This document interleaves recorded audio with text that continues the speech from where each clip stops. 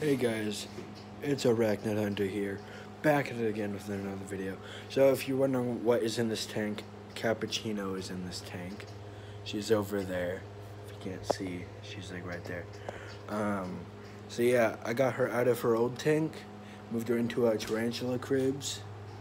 I'm not an affiliate, so I do not have a code yet. But anyway, so yeah,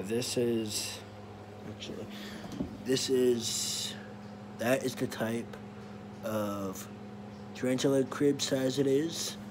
So yeah, so we got her a different water dish. It's a shallow one. We got some plants. That's a type of moss, by the way. That green plant, the green plant by the burrow. That's a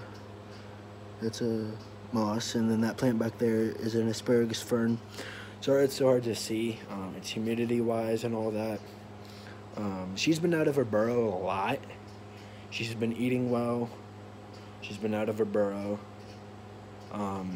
Yeah, really all I have to say about her. So if you guys like this video and want more updates on her or any of my creatures, let me know in a comment down below. And I'll see you in the next one.